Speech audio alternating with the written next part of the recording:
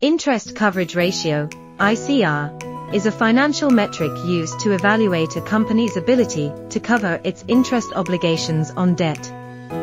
It is calculated by dividing a company's earnings before interest and taxes, EBIT, by its interest expense.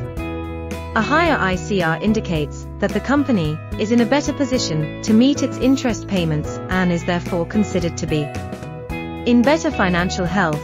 For example, a company with an ICR of 5 means that it is earning 5 times more than its interest obligations, while a company with an ICR of 1, the fifth of may be only earning enough to cover its interest payments with little margin for error.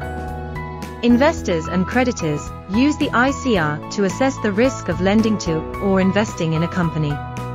A higher ICR is a positive sign that the company is financially stable and capable of meeting its debt obligations. On the other hand, a lower ICR may signal financial distress and an increased risk of default. In general, a healthy ICR is considered to be anything above 2, although this can vary by industry.